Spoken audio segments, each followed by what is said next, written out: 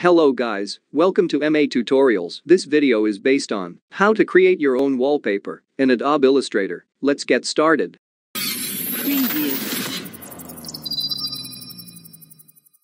Before entering into the video, are you looking for a designer who can design logos, posters, business cards, UI/UX, and designing kinds of stuff? Then you are at the right place. Just go to fiverr.com/hmohammedathil or click on the link in description and get your designs now. Let's move on to the video. We need to start creating with the wallpaper. For that, click on Create New button in Adobe Illustrator, then change its preset details to Wallpaper 1. Width to 390 and height to 844. Finally click Create button. Then press Shift plus F7 to open a line tab. After that, select the rectangle tool from the toolbar, create a new rectangle with width and height 390 and 844 pixels. Then go to Align tab and align it to center. Then go to Fill and change its color to color code E86E7. Then go to Stroke and click None. After that, press Ctrl+2 to lock the selection.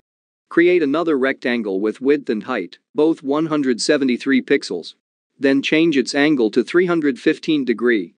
And change its fill to color code 2B2B2B. Then go to Align tab and align it to center. Then select the line tool from the toolbar, then hold the Shift key and create a new line. Then change its stroke to 3 points. After that, select the first line, hold the Alt key and drag it to upside, then press Ctrl+D to duplicate it. Then select the upper line and change its angle to 327 degree. Then select the middle line and change its angle to 274 degree. Finally select the lower line and change its angle to 17 degree. Then arrange 3 lines inside the rectangle. After that, select 3 lines. Go to Object menu, click Expand, and click OK.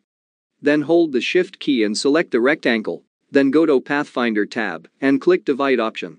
Then, right-click on the shapes and ungroup them. After that, select all lines and delete them. Then select all shapes.